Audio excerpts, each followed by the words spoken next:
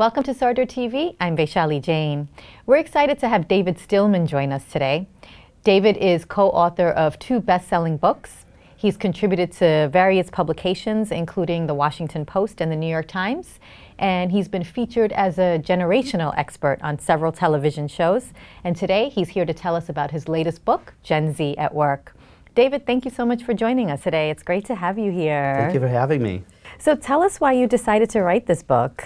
I wrote this book with my Gen Z son because there's a dialogue that I did not see enough people having. I mean, if you look in the media, there isn't a day that goes by where we don't hear something about the millennials. Millennials, the most talked about generation in history for a host of reasons, but no one's realizing that there's a new generation. The leading edge is already in their early 20s, Gen Z born 1995 to 2012. 72.8 million strong, a large generation that no one was talking about. And I realized that if we don't pioneer this dialogue, we're going to treat Gen Z like the millennials, and it'll backfire. So we really want to put Gen Z on employers and organizations' radar. Mm-hmm. So who would benefit from reading this book? I think a host of people. For sure, organizations and leaders that are trying to keep an eye on their workforce. We have a new generation, like I said, the leading edge of Gen Z is graduating college this spring. And so how do we recruit them in? I also think there's a big advantage for millennials themselves. Millennials are no longer the new kids on the block. They're stepping into management. Who are they going to be managing? Gen Z. And millennials themselves run the risk of just assuming, oh, this next cohort's going to be just like me. And I think there's vast differences between the two. And while, I'm no parenting coach, I'm no Dr. Phil, I do think parents get a lot out of understanding what is my child going to be as an employee, and to help even mentor and coach their Gen Z kids as they enter the workplace. Tell us a little bit about some of the events that have shaped the way Gen Z thinks and operates. Sure. Well, the nice thing about generational history is that each generation has its own events and conditions that result in their own generational personality. So if we take a look at Gen Z, one big one is parenting. So to put in perspective, the baby boomers parented millennials, and now we have Gen Xers who have parented Gen Z. And boomers and Gen Xers have parented very differently. So one big influence on Gen Z has been their Gen X parents. Gen X parents have pretty much said to them, there's no such thing as a participation award. There's winners, there's losers. It's a very tough world out there. And that has resulted now in a generation that's way more competitive, very independent, but that parenting style of almost tough love is one of the bigger influences on Gen Z. Can you first outline the different ages or the years that the different workforce generations form? Absolutely. So starting with the traditionalists, they're born before 1946. While not a lot of them are still in the workplace, you'll still find a lot of workplace cultures that have very traditionalist values. So I often say, they might not be as many traditionalist bodies around, but you might have a traditionalist culture. So I don't like when I see a lot of organizations put them out to pasture. But so pre-1946, that's the World War II generation. We call them traditionalists. Then we had a great big baby boom happen, so that's the name. Baby boomers, 1946 to 1964. So this is the civil rights, human rights, Vietnam generation. Then came my generation. I'm a Generation Xer, 1965 to 1980. Much smaller generation. And what suddenly happened is all these institutions that traditionalists and baby boomers have done such a good job building and taking to the next level, with Gen Xers, we watched them called into question. So then suddenly we had a very skeptical generation come along. Following Gen X were the millennials, originally called Gen Y. They didn't like that name. They wanted a different name, so the society went with millennials. Born 1980 to 1995, children of the baby boom. This is a very collaborative generation, which I'm sure we'll be talking more about. And now we're at Gen Z, born 1995 to 2012. Tell us what some of the main differences between millennials and Gen Z. So, one I mentioned is different parenting, but what we find is, millennials were told by their baby boomer parents, hey, if we all pitch in together, we can all win. And what we ended up with is a very collaborative generation. I mean, millennials are the most collaborative generation. It's just amazing if you watch a group of millennials how they can instantly just form a group, pick out who's best at what, and get the job done.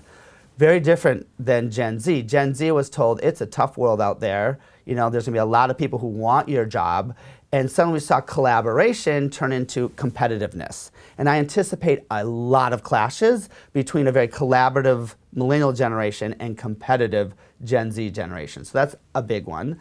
Another one, take that step further, what you find is that millennials like to think in teams, work in groups. Gen Z, not so much. Independent thinkers. 71% of Gen Z said they believe the phrase, if you want it done right, then do it yourself. So again, what we're going to find is a lot of collaborative millennials with groupthink, a lot of team meetings are going to turn off Gen Z that might be a little bit more, tell me what I need, I'm going to go away and get it done. It's not that they're disloyal, it's not that they're not team players, they just have a very different style. We're even going to see this play out in the office space. If you think about how most offices have been designed lately, it's that open office concept, right? A lot of that. Well, that's to cater to collaborative millennials. Gen Z walk in and they feel it looks like an airport. Just way too busy, and in fact, only 8% of Gen Z said they like open office concept. So those are a couple of the key differences we are seeing. Another one I would add is that millennials, very idealistic and optimistic, comes from their boomer parents, and so they came to work wanting to change the world. You know, everything they do, they want to move the needle on something. Gen Z still wants to change the world, don't get me wrong, but they put at the top of their list pay. You know, I want to earn a good salary. It's a little bit more survival mode post-recession. So I think these big, grandiose missions, while Gen Z will, you know, be hopefully excited about, I think they're going to be more realistic and pragmatic, and also say, well, let me earn a living at the top of their list. Tell us a little bit more about how Gen X, the parents of Gen Zers, have helped shape the role, the values and the attitudes of Gen Zers. Absolutely. I think one of the best things, now granted I'm a Gen X parent, so of course we think we did it brilliantly, but I think one of the best things that Gen Xers did with their Gen Z kids is they said there's winners and there's losers, and we don't all get a participation award. And there's a lot of joking about that, but that, you know, is a very powerful message, because they're going to enter the workforce and realize, you know, that if so-and-so gets a raise, we don't all get raises. You know, this is really a competitive environment out there. And I think that message has made Gen Z come to work and realize, I got to work hard. In fact, I'm so happy to report 76% of Gen Z said I'm willing to start at the bottom and work my way up. We haven't seen this level of dues paying, maybe going as far back as even the traditionalists. So that, I think that's a great value that Gen Xers have instilled in their Gen Z kids. What else has Gen Xers done? They've said, you know, it's a tough world out there. The recession really hit Gen X hard. Their net worth fell by 45% during the recession, and a lot of the dinner time conversations were not about economic prosperity, that you could be anything from an astronaut to a CEO. I mean, that's what millennials heard, but what Gen Xers heard, tough world out there, it's a, you know, rug can be pulled out from you at any time. So we have a generation now that's a little bit more in survival mode, working hard. Hopefully it doesn't go so far where it's paranoia, but I do think, you know, Gen X has really painted a realistic picture with their Gen Z kids. Yeah. Well, what's interesting now is that many millennials are going to start moving into managerial roles. So it's going to be the millennial generation who is managing Gen Z. How is that going to play out in the workplace, since they have such different styles? I anticipate, and I've been studying generations for 20 years, some of our biggest generational collisions are on the horizon. Twofold. One is, I think because there's been so much attention on the millennials are used to being talked about themselves, that people are just sort of not spending enough time getting to know Gen Z. So I think we're going to treat Gen Z like the millennials, and it'll backfire big time. And so the way I think the biggest clash will be millennials' collaborative nature against Gen Z's independent competitive nature. And I think, you know, suddenly millennials might feel a little threatened as Gen Z fight for even their jobs, but also that, you know, they're there to really look after themselves. And we run the risk, though, of accusing Gen Z of not being team players, of not being loyal, and it won't be true. It's just that they're going to go about it a different way. But some of our biggest collisions, I think, will be this collaborative cohort against a more individual, competitive nature. Big time. Tell us how Gen Z defines success. How does Gen Z define success? It's a really good question. And we asked this in a few different surveys, and a few different things popped up. One was pay. You know, they're saying, I want to make a living. It comes from, it's not that they're materialistic, it really does come from experiencing the recession so much. So this is a generation that really saw the rug pulled out from under them. They also have seen millennials saddled with a lot of debt. So, you know, they want to earn a living. So that is going to be something that's very important to them. But they also, they want a healthy family. They say, I'm not willing to give up everything for my family. So, for a while it was called work-life balance. How am I going to balance the two? Gen Z, they more look at work-life blend. Say, how can I, yes, have a career, but I also need to make sure that family is front and center. So I think as they, launch into their careers, they'll define success that, am I able to make a living while still maintaining, my family life? And that is going to be something that they are really going to fight for. Something that Xers, we really were the pioneers of fighting for everything from paternity leave to, saying maybe it's the end of the 80-hour work week. And that has now carried over definitely into their Gen Z kids. Would you say that Gen Zers see men and women differently and their roles than their parents do? Absolutely. The risk we run oftentimes, and we see it more with women, is that they'll accuse the younger generation of not appreciating the fact that, wow, you're sitting in a boardroom with a lot of men. When I was your age, I would never even be invited to the boardroom. So oftentimes I'll hear, baby boomer women, criticize the younger generations that they don't appreciate it. And it's really not the case. The fact is that in many eyes, they feel that battle's been fought. Now, we know there's still issues that need to be, dealt with, but a lot of the younger generations see no difference between the two, and they feel equality is there. And so, when they're told, wow, there's as many women here as men, they're sort of like, there should be, So I think the gender fight is one that Gen Z, and I'll even say millennials, I definitely think have embraced, and maybe they're moving on to other forms of diversity to fight for. Now, I know your book mentions how baby boomers were known for their helicopter parenting style, but Gen X has taken it to another level.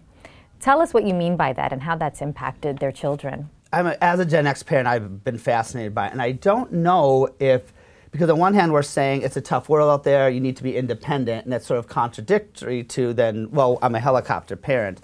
And so it's hard to differentiate is, are they doing it truly because they're helicopter parents, or it's just become so easy? Because now, which boomers didn't have this, I can literally pull out an app and I can tell you where any of my kids are right now. So I think because it's just at their fingertips, they're keeping an eye on their kids. And so they've taken it to a new level, I think, because tools have been handed to them to say, here's how I can monitor everything from your whereabouts to your bank accounts to, all the aspects of their lives. However, I will say in a lot of our focus groups and discussions with Gen X parents, they're not looking to solve the problem. Where we saw baby boomers take it a little bit too far is we'd hear stories about a baby boomer calling the boss to complain about their child's review, showing up even at the workplace. We heard a lot of those stories. I'm sure you've covered some of them, over your career, but we're not seeing that with Gen X. Gen X, will say, this is your battle to fight. They'll still coach their kids, as I would hope all parents would. I would hate to ever knock a parent for coaching their child, but I do think that Gen Xers are drawing a bit of a line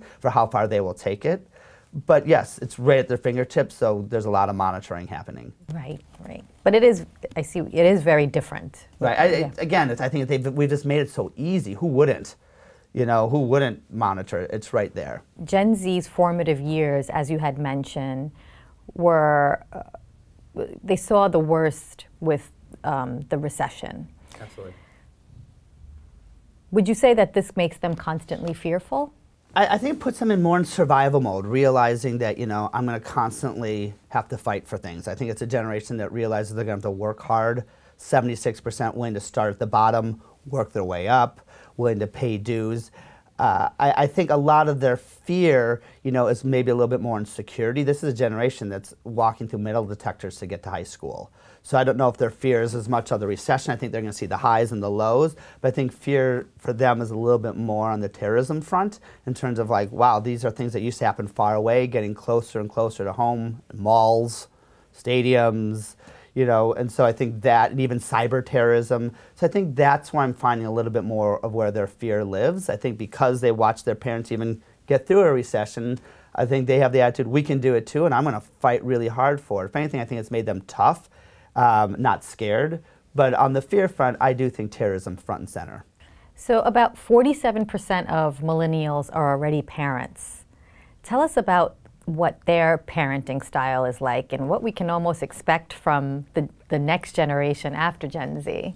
I've done I want to be a little research into that, but what I do know is historically a generation will parent almost as a rebellion to the generation that came before them. So we saw Xers, for example, say, all right, baby boomers, that participation award you gave out, that's dumb. You know, there's winners, there's losers. So now I think millennials have watched how our generation is parented and want to change things up a little bit. And one big one that I believe is that millennials will be pushing for what I call a digital detox.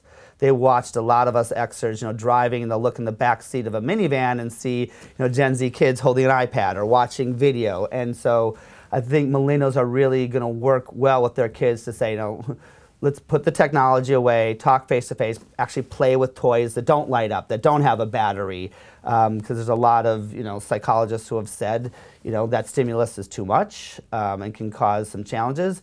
And so that's one area that I really believe millennials will do a great job of sort of maybe doing it different than we did. Based on what you just said, do you have any inclination or any predictions of what the future workforce might be like based on this? Beyond the Gen Zers. The Gen Zers. If millennials really tell the collaborative nature into their kids, I think, again, we could see that clash if we've got hard-charging, Gen Z that now have made it into management saying, let's go, go, go, and suddenly comes a generation that like, wow, can't we all pitch in together? I think Gen Z could accuse this next generation of being wimpy, of being, no, come on, where's that hard fighting attitude? But again, these are just, who knows, these kids are oh so young.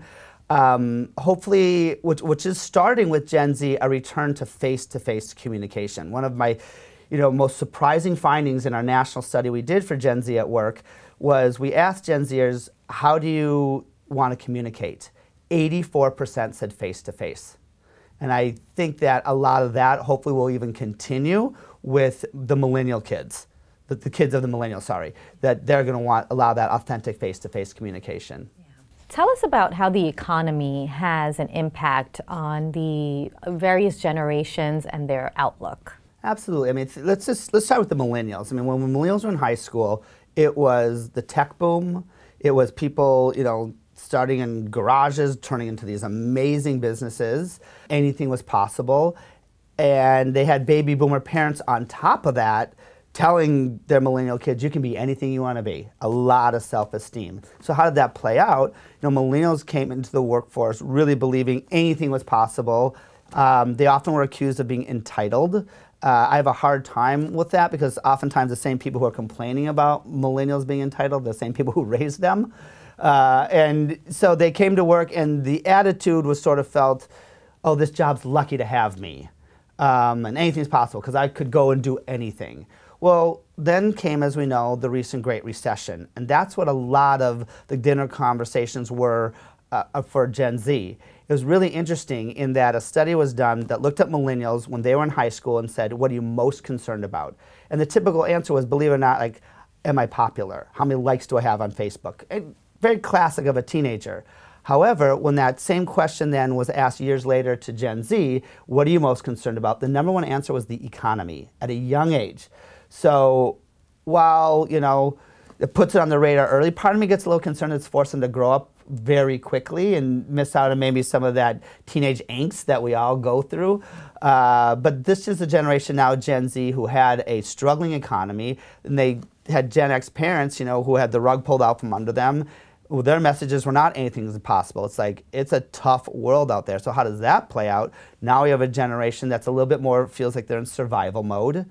And it's tough. My son Jonah, who co-authored the book with me, makes the analogy that, millennials, if you look at entertainment, they had Harry Potter, right? You go to this mystical world and you create spells, you fly out on brooms, it's just a fun time.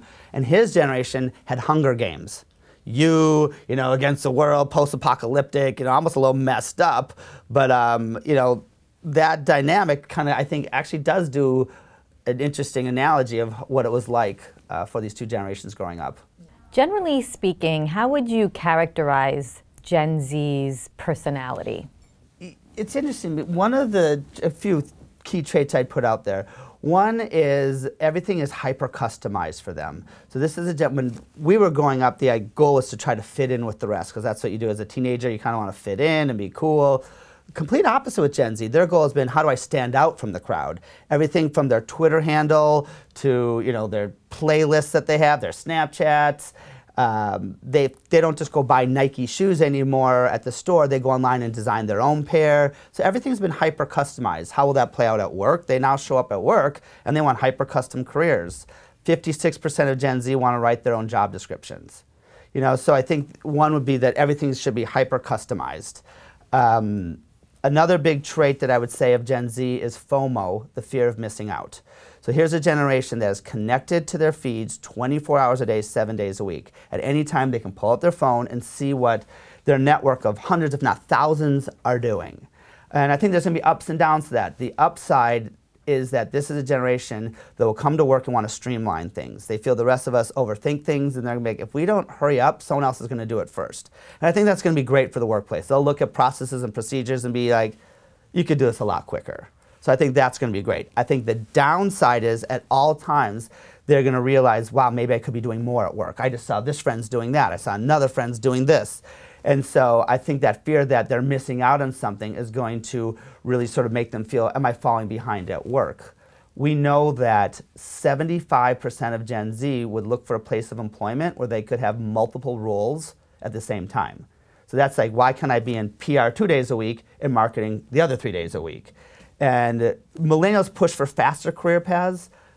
Gen Z will want them fast, but now they're saying, I want multiple career paths. And so those are a couple of traits that I think are going to be very unique for this generation as they now enter the workforce. So because of rapid technological advances, Gen Z lives in a world where physical and digital have been eliminated. Tell us about this and what kind of impacts this has on the society and in the workplace. Well, this is the trait we use in our book is phygital. And it really is where the rest of us have blurred the lines between physical and digital, they've completely eliminated. So now we have a generation that we say whether they're adding, to cart on Amazon or literally at the grocery store, it's one and the same. I think a lot of businesses, what they do is we've got our digital strategy and we've got our physical strategy, two very separate. And Gen Z says it should be one and the same. Take something like retail, right? Let's say someone goes to the store and they buy something, and we might, oh, well, that was purchased, in store. Little do we know the night before they had done all the shopping online, but just wanted to go touch it, and feel it. Well, was it really, did it really happen in the store? In Gen Z's mind, no, I went shopping online, I just went to buy it at the store. Or it might be the complete opposite. I went in the store, I saw it, and I touched it, but I just wanted to think about it, then I went home that night and I ordered it. Well, that got credited as an online purchase. Yet, to them, no, I bought it in store. So I think a lot of people are going to have to try to make those touch points really one and the same. Places like Warby Parker, a great brand, have done a really brilliant job, I feel, of looking at online and physical as one and the same. And that's something that I think is going to carry over. Another aspect I find really interesting in the phygital world is how Gen Z communicates. So this is a generation now that thinks in symbols, not in words. Why? It's the emoji generation. Right? The 2015, I love this, word of the year was the tears of joy emoji for the Oxford Dictionary. And they were talking to us how it really caused a generational storm. The older generations were like, that's not a word, you're ruining the dictionary. But the younger generations were like, you're really capturing, the essence of our time right now. That is a word. And so I think if we look at how that'll play out at work, communicating in symbols, not words, I think it's going to create some challenges. Because historically, when we communicate in the workplace, the goal has been black and white. No room for gray. You cross T's, you dot I's. When you start introducing something like an emoji or symbols, there's a lot more ambiguity, a lot more room for interpretation. If a Gen Zer were to send you an email and say, I sent the client the proposal and then had the tears of joy emoji at the end. And if you went up on that emoji, you're going to be like, are you sweating? Are you crying? Did something go wrong? And suddenly it creates all this ambiguity that wasn't intended. They were just trying to enhance the communication. So it'll create some ambiguity and some room for interpretation, but I think it could also bring a level of just fun and maybe creativity to what has traditionally been very corporate communication. So I think there's room for both, but that's, I think, one aspect how phygital will play out. How will and how has Gen Z shaped the workplace when it comes to technology? The leading edge are just graduating, so we're seeing a lot of internships. It's actually interesting. There are some companies that are realizing, the difference between a college-age kid and a high school-age kid when it comes to technology. Their knowledge is not that different. So a lot of workplaces are being savvy, and they're reaching out to high schoolers as internships. What does that do? It puts their place of employment on the radar earlier, because a lot of these organizations want to be able to pull in that workforce. And too often, I think we get on the radar a little late. You're a junior in college, you've already made some decisions, but if you're in high school, you're still trying to figure out what you want to do. So a lot of these smart organizations are realizing, hey, there's a tech-savvy person, we can get on their radar earlier and get the same level of output from them. So I think that's one aspect. Another aspect is that, typically when something new hits the workplace, it starts at the top. I know the most, I've been here the longest, and yet this is probably the first time in history where the younger generation knows more than the rest of us and will lead the way. And that switches the whole paradigm, because usually, like I said, the older you are, you know more, and here's a situation where we're going to have to really lean on the younger generations to pioneer. And a lot of what we're doing is saying, hey, world, you need to be educated on Gen Z. Well, we also have to do a lot of work with Gen Z to say, here's how the other generations work. And that's why, I've brought my son into this project, because it's important for Gen Z to know it's not out with the old, in with the new. You can bring something new to the workforce, but you need to know, how do you communicate that with a collaborative millennial, a skeptical Gen Xer, a baby boomer that's rounding out their career. It's really important, if you want to make this happen, that you figure out how you can communicate with the other generations. What are some factors that Gen Z is going to look at before deciding where they're going to work or whether to join an organization? Great question. One is technology, and that's an obvious one. 91% of Gen Z said a company's technological sophistication would impact their desire to work there. And that's going to have to go way beyond, look at our cool website. It's going to be how are we using technology day to day, from meetings that are done via video to scheduling apps to all those type of things. Their level of sophistication is pretty high, and I think a lot of companies are still like, hey, look, we're on Facebook, and it's definitely dated. So companies need to realize, when I say technological sophistication, we might have different definitions here. So technology is going to be huge. Millennials did such a brilliant job of, I think, bringing this to the workplace, and that is, cause. What do we stand behind? So if we're going to do something, are we making the world a better place? And we do find that Gen Z is going to carry that baton forward too. So I think, what impact you have on the world, from your carbon footprint to a cause that you're related to, that Gen Z does put that high on the list, much so. Diversity is another very important one. They will walk in and they will, notice if this is all white men sitting around, and they believe that they've been told that diversity of everything from generation to gender to race to ethnicity, makes for a better discussion and output. So they will want to join a place that has that, because they feel then the ultimate work that they're associated with will be better. What does recruiting look like in the digital age for Gen Z? This is a generation that one thing is going to be video resumes. I think we're going to see a lot more of that. Gen Z knows that what you put on your resume on print, looks great, but can definitely be doctored up to look outstanding, where they want that authentic eye to eye. So a lot of Gen Z say, why can't I just create a short, video conversation, send that, and have you look me in the eye and see me? So I think that's one thing that's going to really make a difference. A lot of people are doing this, but Skype interviews, don't spend the money and hurt the carbon footprint, fly me across the country when we could just talk, screen to screen, things like that. Beyond the technical age, I think recruitment's going to have to be a lot of companies, and they did this for millennials who were in search of meaning and change the world, had these over-the-top missions. And Gen Z, with a little bit more pragmatic, realistic attitude, saying, if you're going to recruit me, let's make sure your mission's realistic. You are not, curing world hunger. You may be making a dent, but you're not going to solve this. So a lot of these companies, I think, very boomer and millennial attitude, saying, we're going to save the world. Gen Z's like, well, you probably aren't. That's okay. I still want to work there, but let's get real about what we are going to do. Now, do you think that office space will be virtually eliminated in the future with Gen Z, considering that you can work remotely and get a lot of work done, in a space that's not like an office? It's a hard one. I mean, there are companies like WordPress, the largest generator of websites today. They've got, employees all over the world, and they don't have a headquarters. And they, they do meet. I think it's quarterly for these team meetings, so they do come together, but in terms of day-to-day, they don't have some big office to go to. So I do think that Gen Z will be more comfortable with that, but we have to remember a lot of times the ones managing Gen Z will be millennials, and millennials do like to gather in a place. They like that open office concept, so I think a lot of the people who will be making those decisions won't necessarily be for it, but we do have a generation who will be comfortable working remotely. Eye to eye, whether you and I are sitting here, or if we had screen to Gen Z, that's still eye to eye.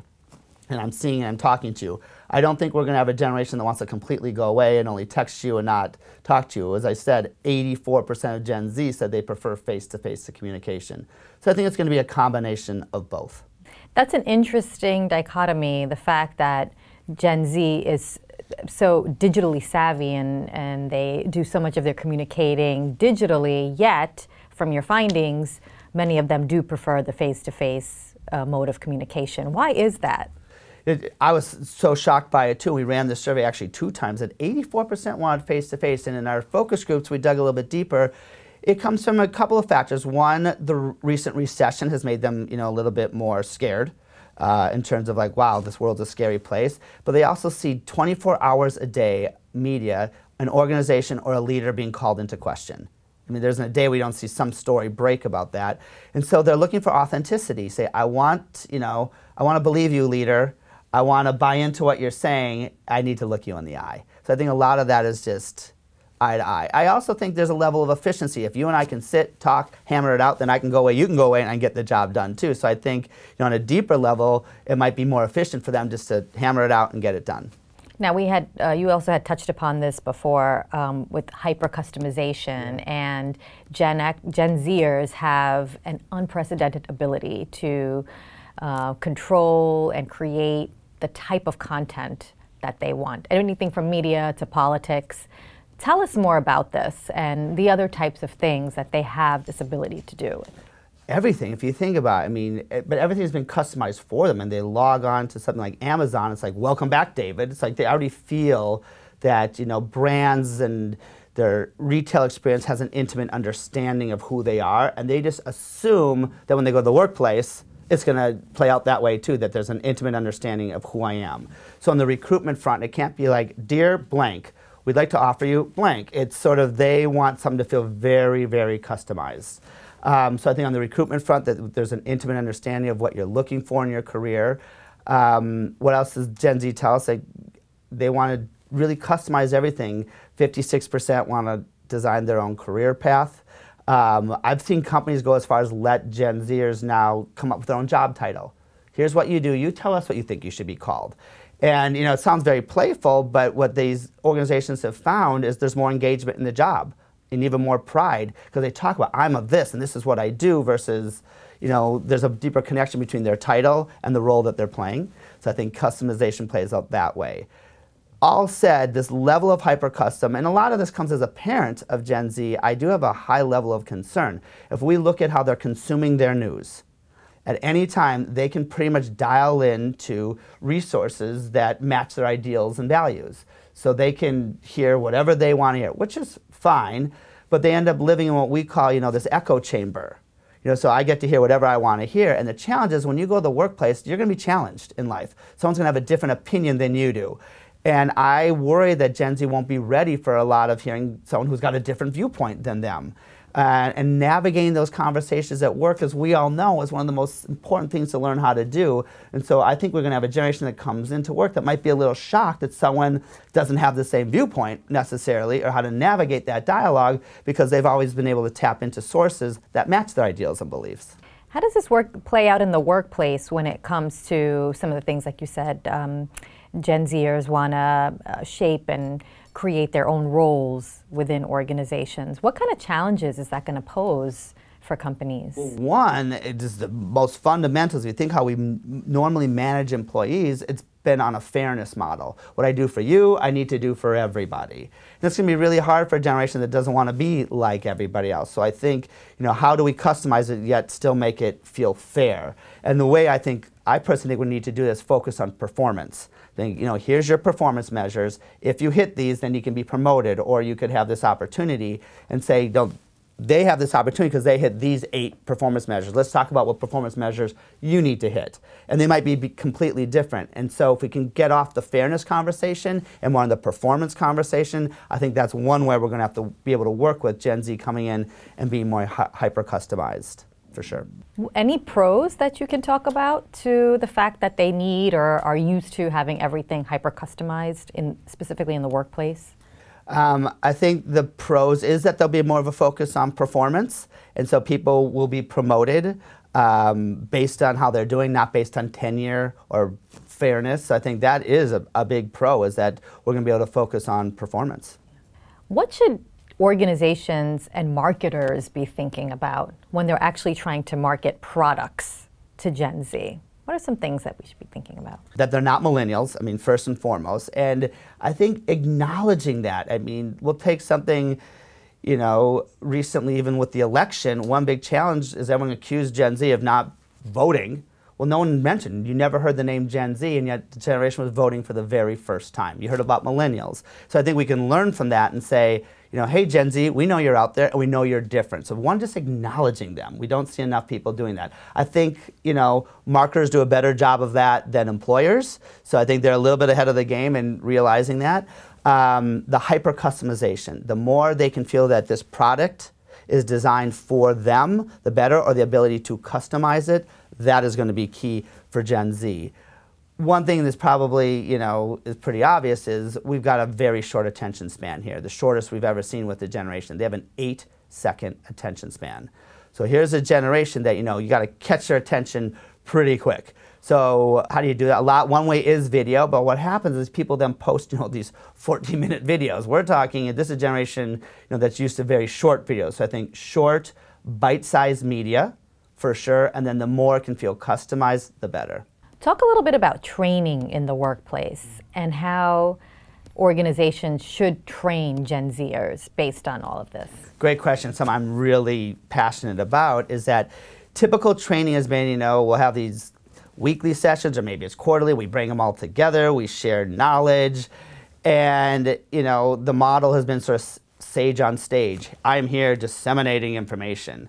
Well, here's a generation, Gen Z, that, you know, has grown up with YouTube. If they want to know something, they log on, they get the information, they move on. So bringing them into a class and just talking at them for a while is going to backfire.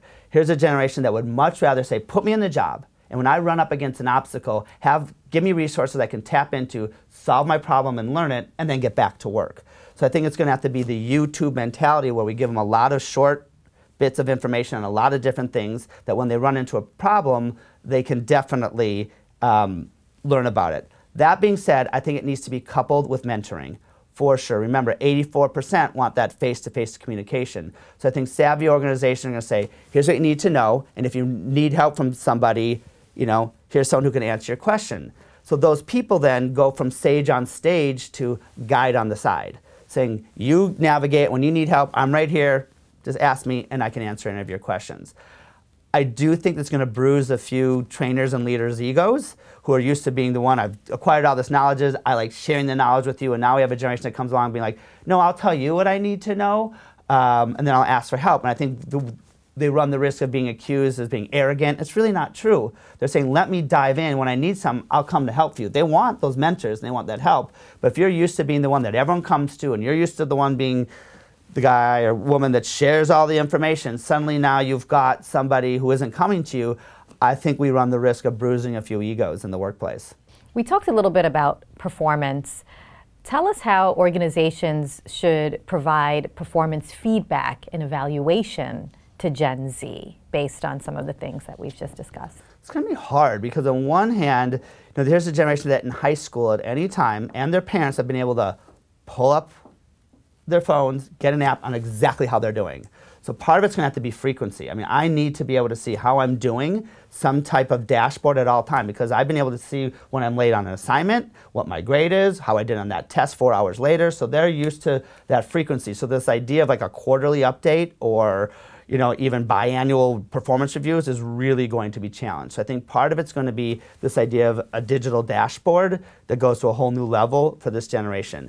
At the same time, they want that face-to-face feedback. It's just they don't want long sessions. Think of that bite-sized media approach, that 8-second attention span. So Gen Z say, no, I'll take feedback even daily, but less than 5 minutes. So they're looking for these short check-ins, let me know how I'm doing, and we can move forward. One thing I will say though, and this is, I'll attribute to the parenting, when millennials entered the workforce, one of the biggest knocks they heard, and I studied this a lot, was they were not ready for constructive feedback.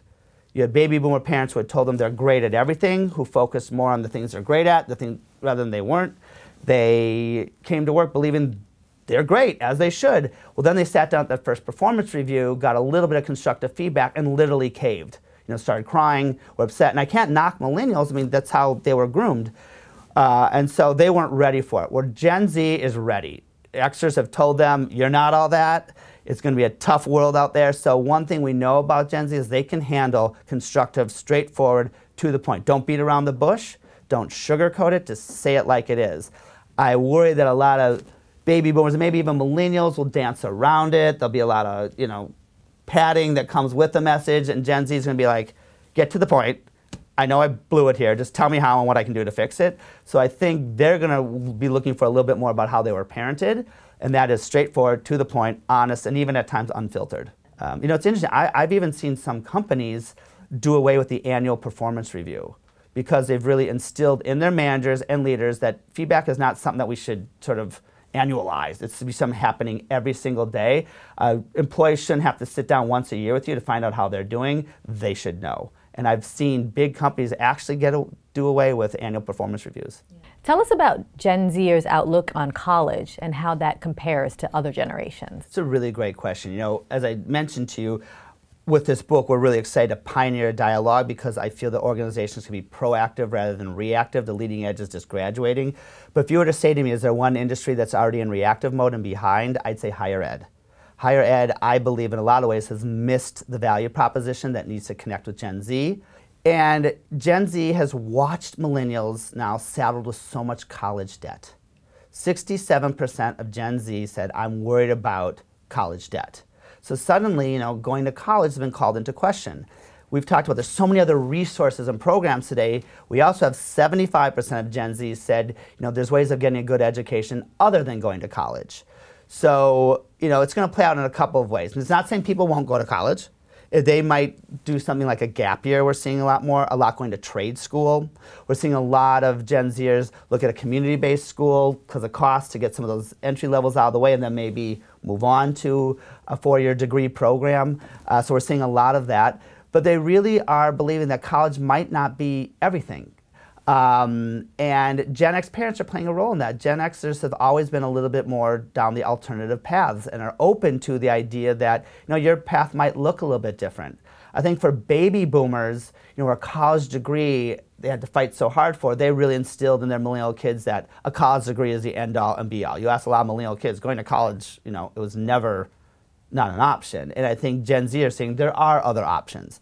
Now, that being said, Gen Zers who are going to college, a big paradigm shift we had, if you think about, when you and I went to college, at least for me, I went to college to figure out what I wanted to be. I mean, I often joke that I went to college literally thinking I wanted pre-med. I had a little stint in forensics, and I ended up with a degree in journalism. I mean, I just sort of found my way. Well, Gen Z feels if I'm going to spend that money, I better know what I want to be. 61% of Gen Z said, I need to know what I want to be in life before I go to college. So think about how that changes the value proposition. We used to say, come to college and figure it out. We now have to be saying to these Gen Zers, hey, you know what you want, and I'm going to get you there. So that is a big shift. The other challenge with Gen Z, because they're so focused on getting ahead, surviving, seeing that there's alternatives, is they need to see a better connection between what they're learning and how it applies to the future. And this is where things like, I think, a liberal arts degree are in question. And I'm a big fan and believer in a liberal arts degree. But I think now we have a generation that's challenging that because they'll maybe sit in class and they'll be learning about Greek civilization, art history. And they're sitting there being like, with a textbook that feels old, being like, how is this going to help me in my future? I'm spending all this money for what? And so we've seen colleges and universities that are able to incorporate real-world experience, such as internship programs or exposures to CEOs coming into lecture and meet them, have a leg up because Gen Z is able to see that connection they're looking for between what I'm learning and how it applies. Another interesting thing that you talk about is how Gen Zers' viewpoint is a lot like traditionalists when it comes to employment. Can you tell us more? Yeah, obviously times are different. Gen Z, traditionalists might be a little offended, like, what? You can pull out your phone. I actually had a map that I read that would get me there. So, I could see why traditionalists might be shocked by that, but some core values we are seeing. One that I have touched on would be dues paying. Here's a generation where I said 75% said they're willing to start at the bottom and work their way up. Very traditionalist attitude. Comes from the recession, as well as Gen X parents telling them it's going to be a hard world out there. Another one is loyalty. 61% of Gen Z said, I'm willing to stay 10 years at a company. We have not seen that for years and years and years. Now, a lot of people say, oh, good, they're going to come and they're going to stay. That does not take the ownership off of employees or employers and organizations. We still have to figure out all those things we've been talking about, from hyper-customization to ways to do feedback to mission-driven, to get them to stay. But if we can create that independent and hyper-custom careers, I do believe Gen Z will stick around for a while. But another factor that comes into that is you have Gen Z entering the workplace. They know that life expectancy is pushing 90s into 100 right now. So they know they're going to be working for years and years and years and years and years. So 10 years to them, while a long time, it's not a lifetime. So they'll still have multiple careers because they're going to be working for a long time. That's interesting. That's another, because I also feel like, as Gen Xers, we were raised by traditionalists, right? So also, although Gen Xers kind of were looking for that alternative path, I wonder how much of the underlying values that our parents instilled in us are actually now going to our children, even though we wanted to do things a little differently. And we struggled to do those things. But, when I read that, I was like, I wonder. I absolutely think, but at the same time, for us, retirement was still defined at like 65. We still thought you work, and then you stop.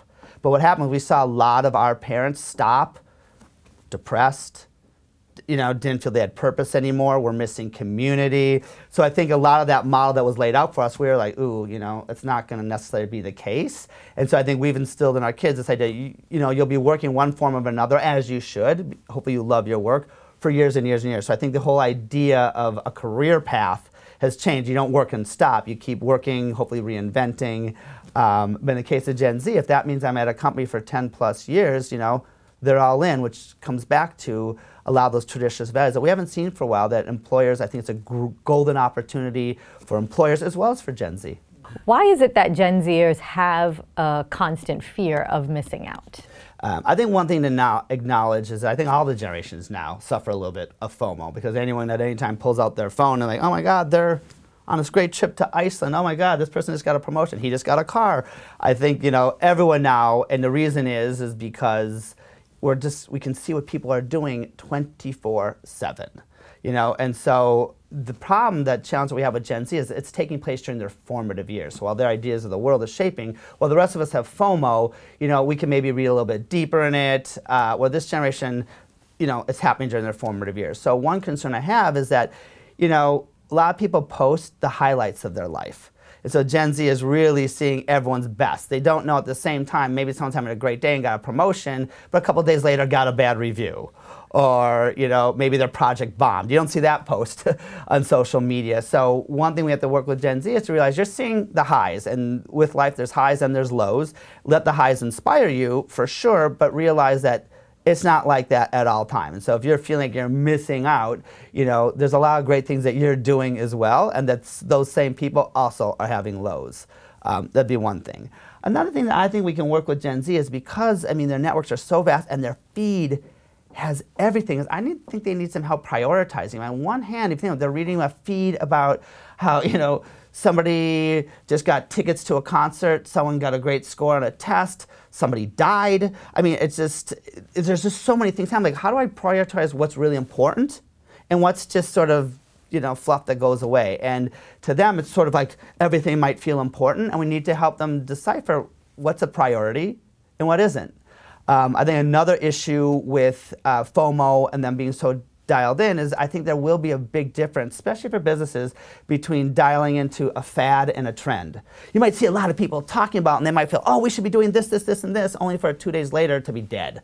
And suddenly, you know, the workplace might put some attention on something versus monitoring. Is that really something we're seeing again and again and again, and a trend we should pay attention to? And I think workplaces, you know, might be so, oh, wow, this young person, he knows it all, they're hip and cool. Make sure that they're reporting into you a true, you know, trend and not just a fad that you can put some money on that's going to die soon. Because I'm not so sure Gen Zers can differentiate between fad and trend. How is the fear of missing out going to impact career paths for Gen Zers then?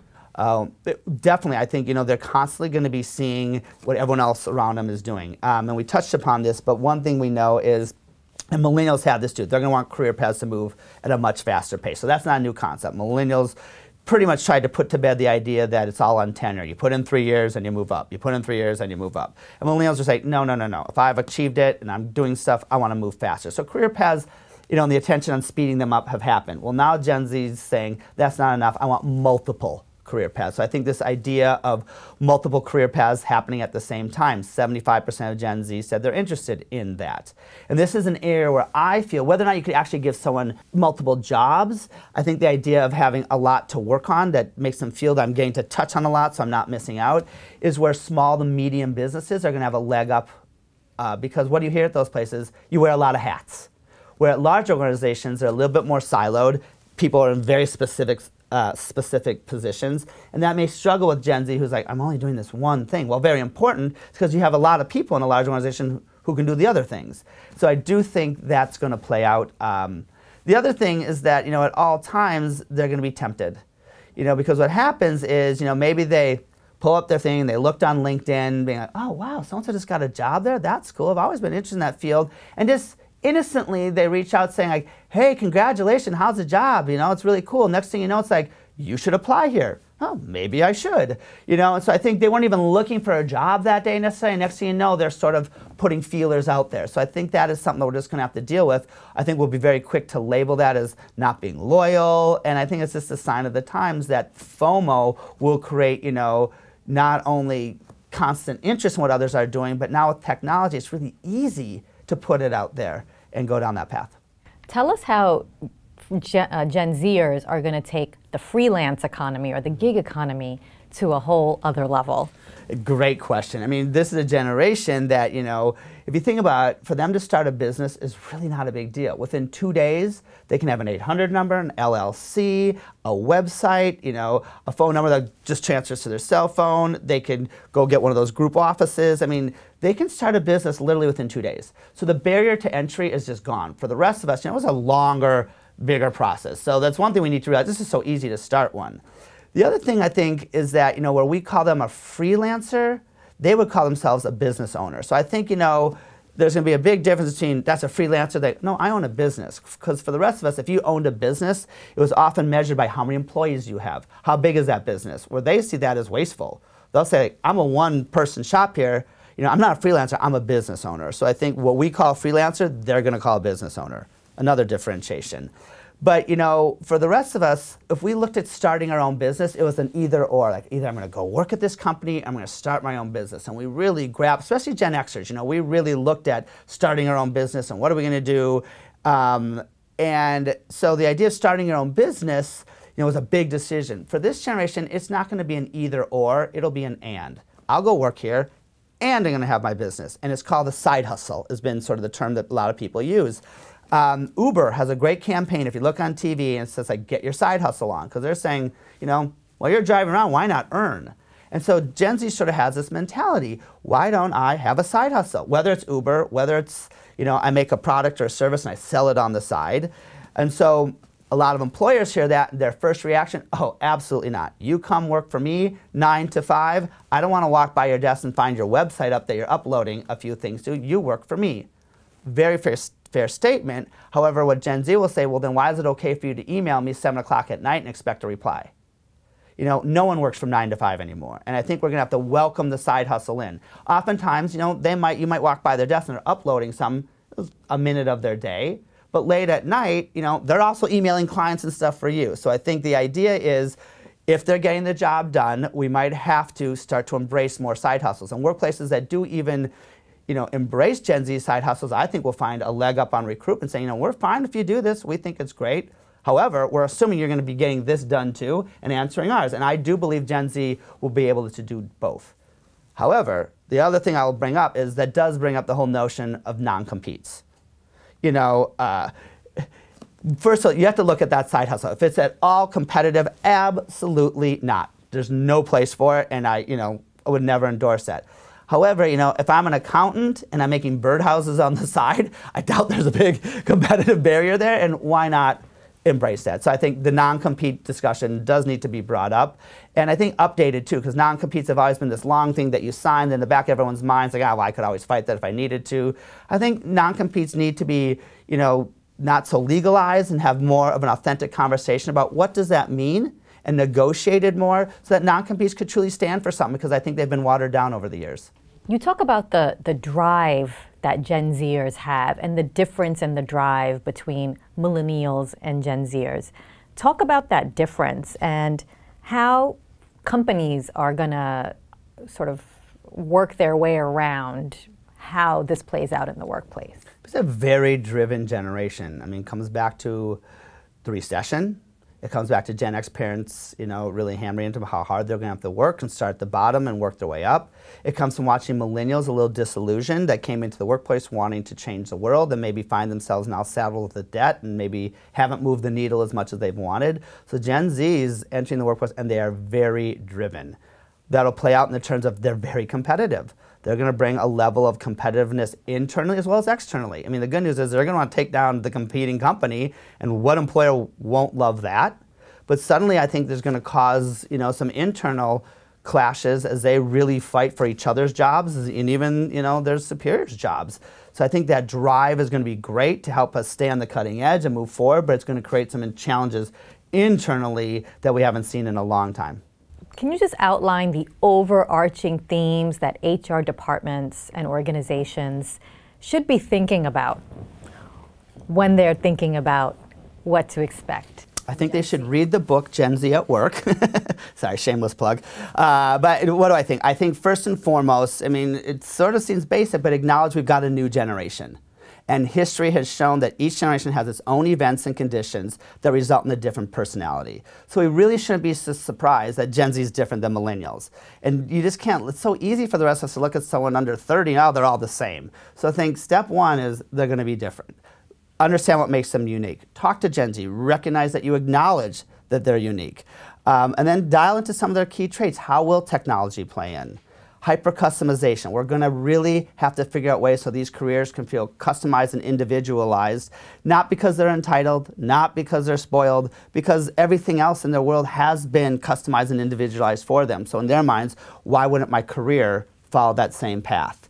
I think we're going to have to help them through FOMO, that they have a fear of missing out, that no, you come here, you're working for a winning team, you are not falling behind, and we need you to help us stay ahead of the rest. I think that's going to be definitely key. I do think one great thing that Gen Z will carry the torch with millennials is the impact that we have on society.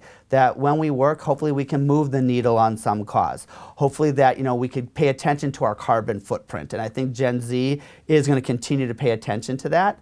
And it's something that we all need to be paying attention to.